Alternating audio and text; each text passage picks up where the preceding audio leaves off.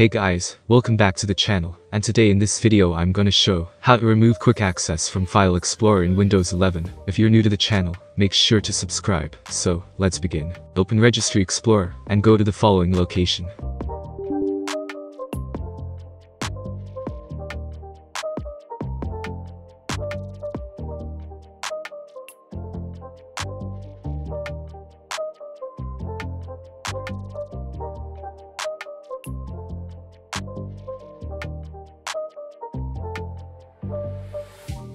Here, create a new DWORD 32-bit value, and name it Hub Mode.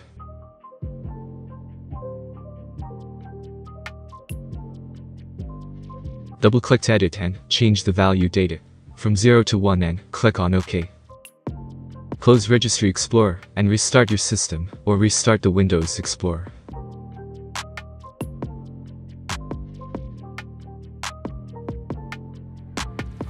And as you can see, quick access menu is no more. So, that was it. Hope it was useful. Consider like for the video, subscribe to the channel, and if you have any question, just comment down below. Thanks for watching, and have a great day ahead.